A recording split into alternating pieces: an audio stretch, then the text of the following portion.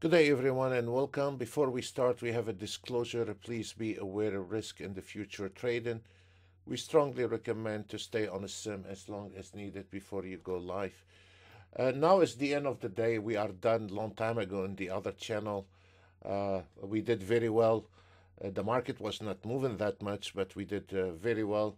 We only have one more trade in here on the Nasdaq. This is the last entry on the Nasdaq, and now it's 3:37 p.m. and the market is dying out on us. There is no more trade, but we can cover some of the auto trade we have. Today at the market today on the other channel, we had some problems with the Nasdaq earlier today, and then the market starts smoothing out little at a time. We all the auto trades that were done by 11 at 12 o'clock max, and the only trade we have left is this one here, the DAX. It was moving really nicely. We kept, and this is already hit the target. As we look, those number here, 2025 is already hit the target, but we let it go, keep going, and then we got some nice trade coming. So those the only two charts left that were really taking the market. But the rest, if we look, excuse me, if you notice, all the charts are in minutes. There is no 20 different time frame. As you see, the YM minutes, Russell minutes, everything is in minutes.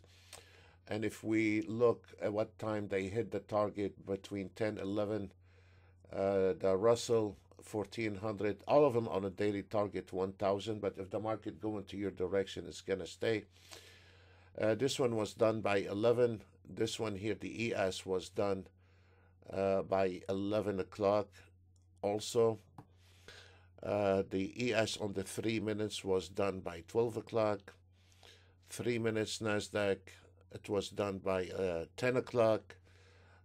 10 o'clock. This is a DAX. It was hit within second. It was done. The NASDAQ also hit early.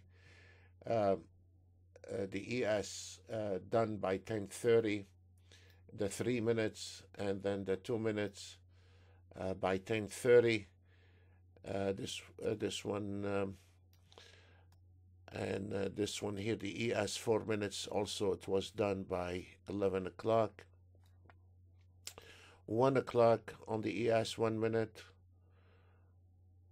10 o'clock, 1 o'clock, and 10 o'clock. So the market was moving early when the market opened. And then we had this problem with the Nasdaq. It was going the opposite direction of the ES, which caused a little problem. But then after 12, everything went back to normal. Folks, that's all what we have. We wish you a very nice weekend. God bless you all. And see you all on Monday to our members for a private webinar. And then Tuesday again on the other channel live. Thank you. Bye.